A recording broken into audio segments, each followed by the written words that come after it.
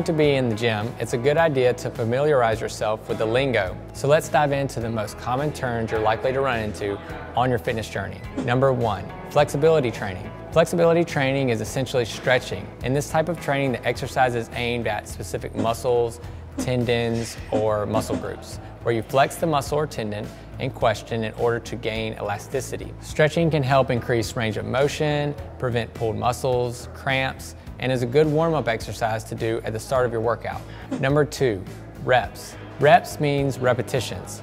So a rep is the number of times you perform a certain exercise. If you're doing dumbbell curls and you do 5 of them in a row, you've done 5 reps.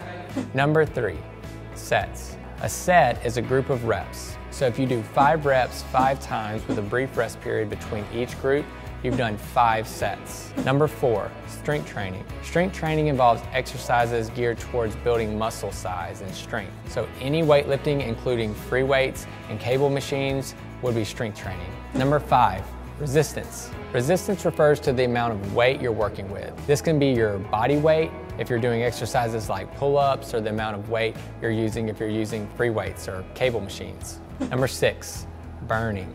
Burning refers to the burning feeling you get in your muscles during strength training. As you work, your muscles are actually breaking them down.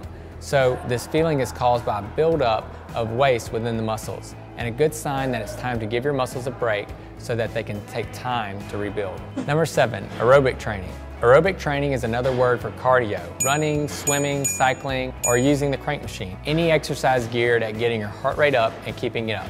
Number 8, HIIT. HIIT stands for high intensity interval training. This means you exercise at full speed for a brief period of time, followed by a brief period of rest before you repeat.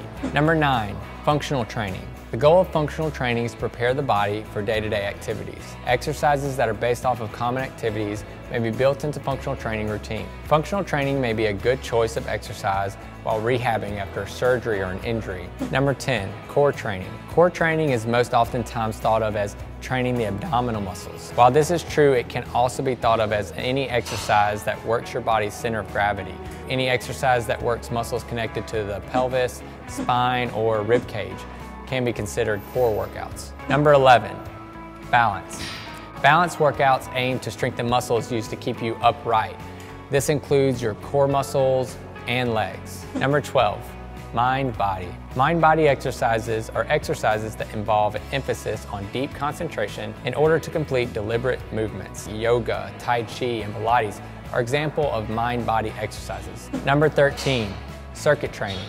With circuit training, your workout consists of a collection of exercises where your goal is to move from exercise to exercise with minimal rest between each set. In some fitness centers, you may notice a dedicated area for circuit training that features a collection of machines and fitness equipment along with some type of signal, often a light, that indicates when it's time to move to the next workout station. You'll learn more terms and phrases as you go deeper into this fitness world, but knowing these will be good as you get started.